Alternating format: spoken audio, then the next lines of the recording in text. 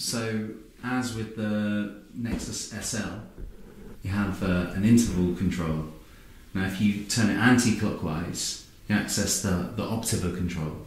So you've got an octave below your root note, the note you're playing, and that can be slightly modified by the focus. You can hear it's a more dramatic effect using the fifth interval, which plays a fifth above whatever note you're playing. If you dial it anti-clockwise, you get more of the root note. At 12 o'clock, it's kind of an even balance of the both, and you turn it clockwise, and you get kind of the emphasis is more on the fifth, and obviously you can dial it in between all of those sounds, so you can sort of mix it exactly how you want it.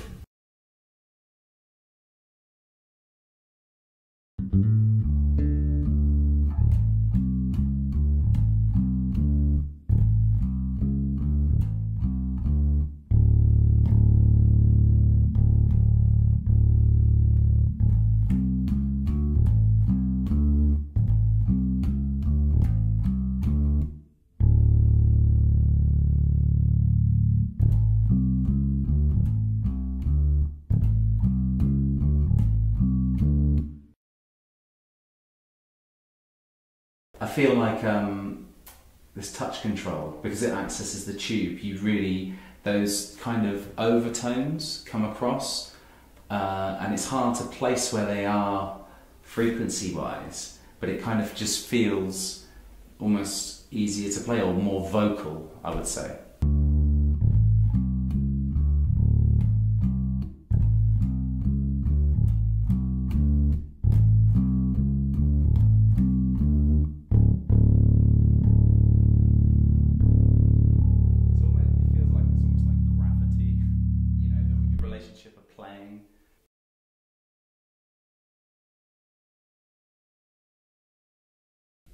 Not only is the Nexus SLS an awesome head, you can use it as an audio interface, recording your bass into whatever DAW you're using. So the TUSB, the tube USB connection, you can play through it, record clean direct sound, and then you can reamp it later on through the front panel and dial in the sound that you want to use.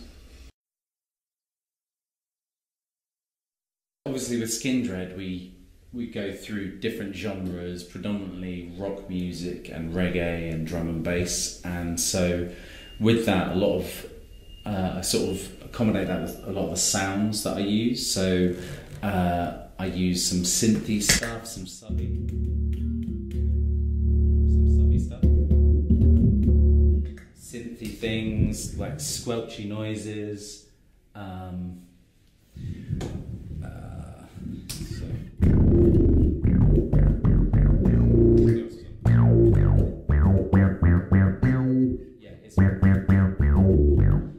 Lots of different bits and pieces, and then like really gritty, over distorted things.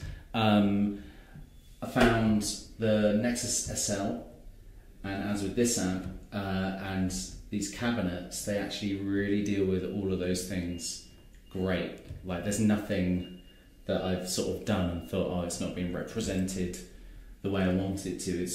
It's kind of got a cleanness, but then it's got its own vibe on top of it as well. It's great.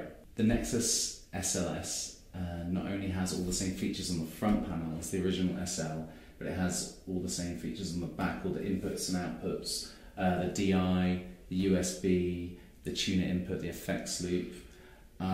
It's half the power, but with all the features as the original SL.